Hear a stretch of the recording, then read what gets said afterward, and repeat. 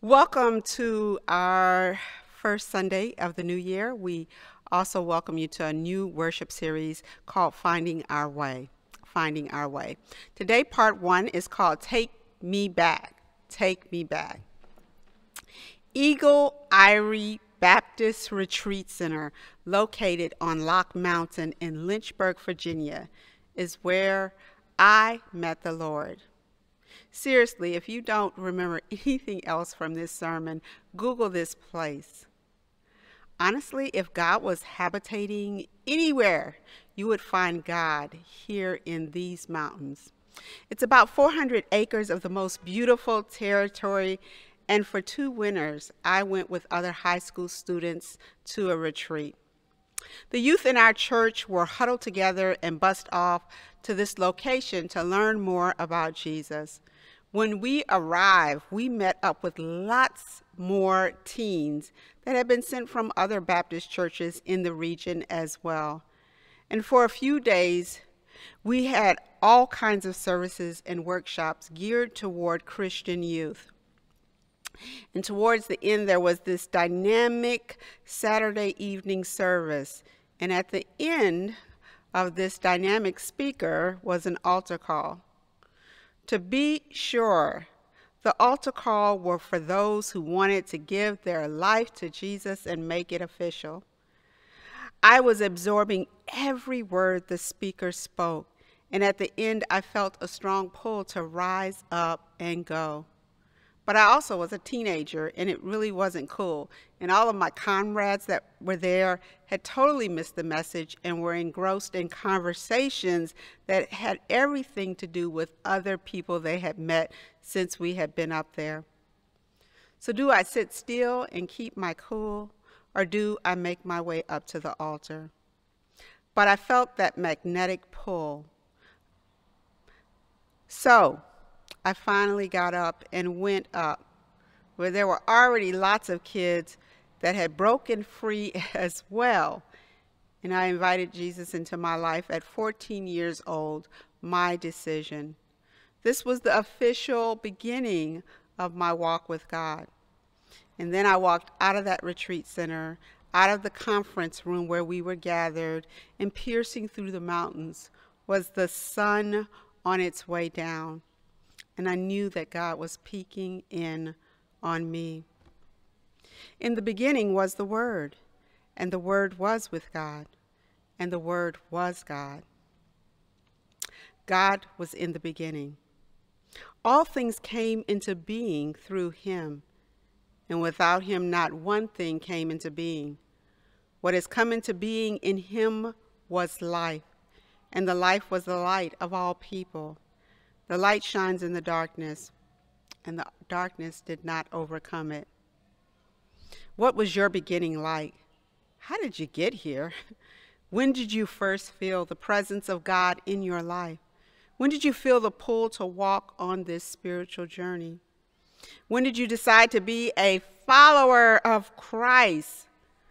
What circumstance had to happen for you to move in this direction? What was your beginning? Sometimes we drift away from our beginnings. When I was a pre-adolescent, I lived on an island, and so I got to go to the beach a lot. And one day I was at the beach, and this particular beach, you could walk out and the water was very shallow. But as I was in the ocean, I drifted, and I drifted until I reached a reef. And I got up on the reef, and I played out there all day with other kids. At some point, I grew tired and decided to come back to shore. And when I stepped off, I went under. I went under and I took in water.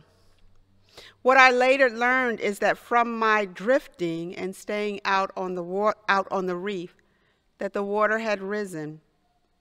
And so what had seemed shallow at first was now over my head. I remember the shock to my body. I remember how scared I was. But that experience reminds me of how easy it is for us to drift, and how easy it is for us to sometimes feel like we're going under. This lady was talking about a trip. Her and her husband went down south to see her people. And when she came back, people had asked her and her husband, how did the trip go? And she said, well, it went okay. All the way down was good, but on the way back, well, I thought maybe my husband had taken a wrong turn, but he said he had it. He had it all under control. And then about another half hour rolled by, and it just didn't feel right. And I asked him if everything was okay. And he said, again, I think I got this. Well, by the time he was willing to admit he didn't have it and that we were lost, we were 2 hours out of the way of where we had originally been. This story reminds me again of how we can drift and how sometimes it's hard to ask for help and how sometimes we can go so far in the wrong direction that it takes a long time for us to find our way back. Sometimes in life we lose our way. Sometimes we get distracted. Sometimes a series of events leave us depleted. Sometimes we get angry with God. And before you know it, we are lost. Our authors say when you lose your way, one author I read said, when you lose your way, go back to where you last remembered who you were and begin there. Go back. Maybe in the last year you've lost your way. Maybe it's been a season. Maybe it's been more than the last year. Maybe it's been years. Maybe you've been traveling the wrong way for a while. Maybe your heart is just contaminated with worry and you can't get free from it. Maybe you allowed yourself to plummet into despair. Maybe loneliness has tackled you to the ground. Maybe this life, this hand you were dealt, has made you bitter. Maybe the heaviness of loss after loss after loss has just weighed you down. Maybe you were in a relationship and you lost yourself. Maybe just traveling life, you got lost. Maybe you can't even see your way out. You don't even know where you are, and you don't know how to ask for help. Maybe you're lost and you don't have the passion, you don't have the fervor, you don't have the joy that you once had. Maybe you've drifted. A couple goes to counseling because their marriage is in shambles. That's when you go to counseling. You don't go to counseling when there's a little something wrong, but you go when it's really in shambles. And so they're there with a therapist and they argue, and the air is thick with tension. No matter how many different angles the therapist tries to kind of get in and help this couple to begin to engage and hear one another, it all turns into argument and them shooting one another down. And then the therapist stumbles upon a question that peels back the layers. How did you all meet? The energy in the room changes as they begin to talk about how they were introduced through friends.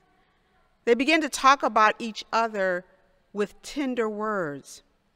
A sparkle begins to ignite.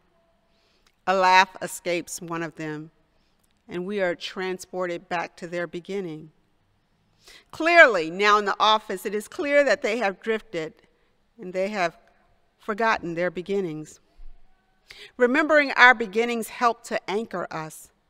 The songwriter Andre Crouch wrote these powerful words, "Take me back, dear Lord, to the place where I first receive you. Take me back, dear Lord, where I first believe in the beginning." In this song, Andre talks about how sometimes we drift and we end up so far from God. Sometimes it's hard to find our way. It happens to the best of us. And maybe it's happened to you. I like to go on cruises. I know that that's not some folks' groove, and some people are like, I got a lot of complaints about it.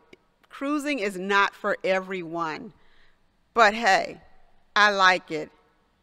And rarely am I there when we pull into port, because usually it's early in the morning and I'm still sleeping and trying to get myself together. But when we were approaching Cuba, I was awake, and it seemed like forever.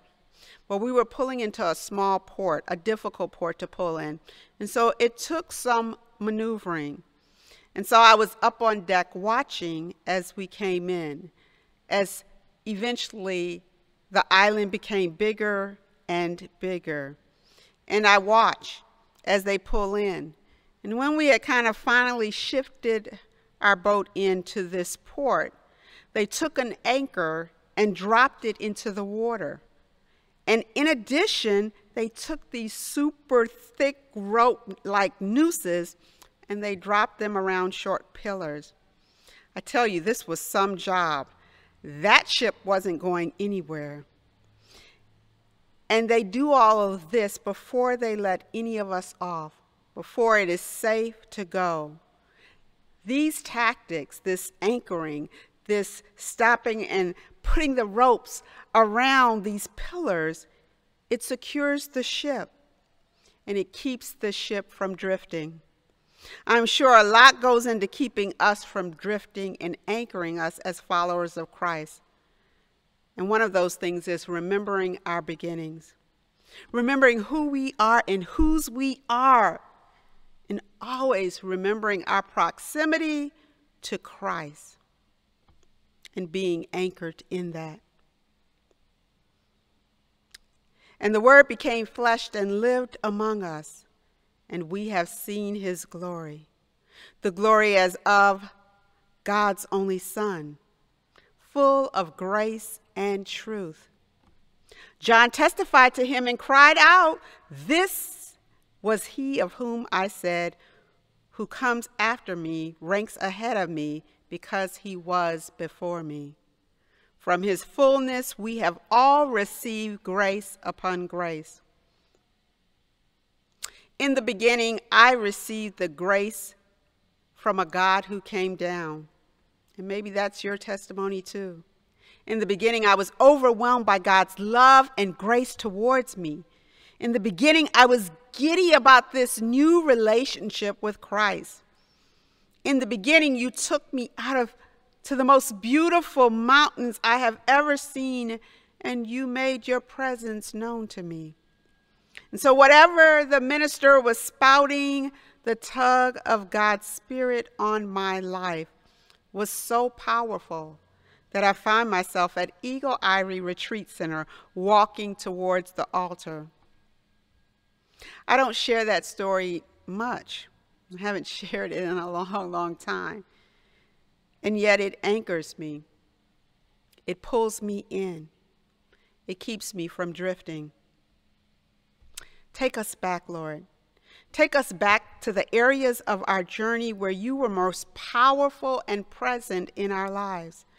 Take us back to when we first believed. Take us back to when we jumped in with both feet. Take us back to the beginning. Take us back to those introductions. Take us back to when we began this journey with you. Take us back. A lot of leaders are saying that we should kiss and say goodbye to 2020 so that we can get on with 2021.